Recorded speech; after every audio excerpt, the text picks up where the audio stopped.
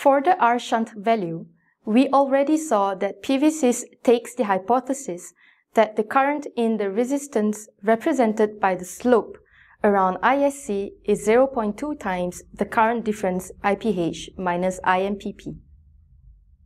This hypothesis works well for most PV modules.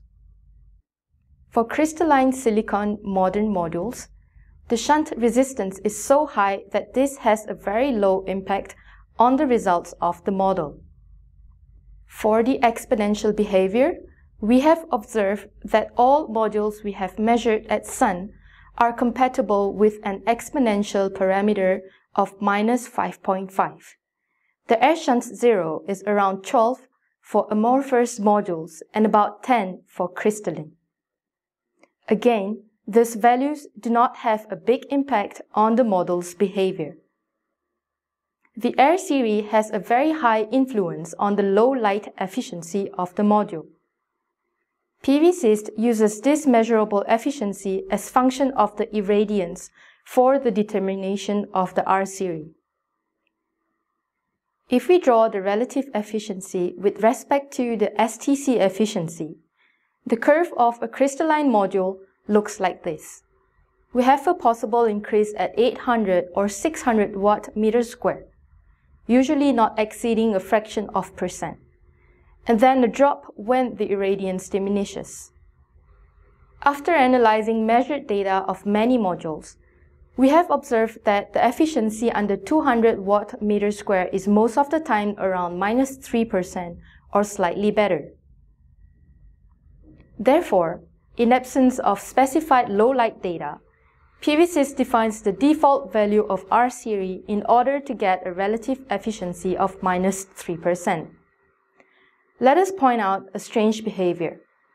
When the series resistance increases, which indicates a worse quality module, the low light efficiency increases. We propose here an intuitive explanation. Let's define a PV module by its performance at low irradiance. If the R series is low, corresponding to a good module, the model gives the green efficiency curve. Now when the R series increases, we have an increasing loss which goes with the square of the current, or equivalently the power as the voltage is about constant. Now when specifying a PV module, we set the reference at STC. If both modules have the same STC performance, the orange curve has to be moved up.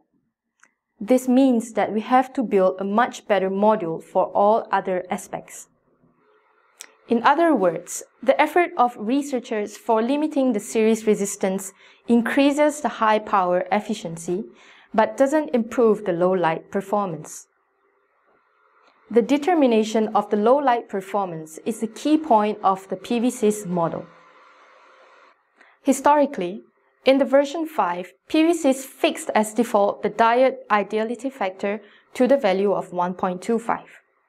According to our measurements at Sun, this gave a very bad result, and PVsyst was known for severely underestimating the low light performance.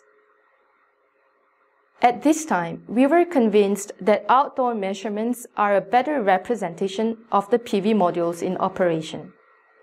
We tried to find other outdoor measurements.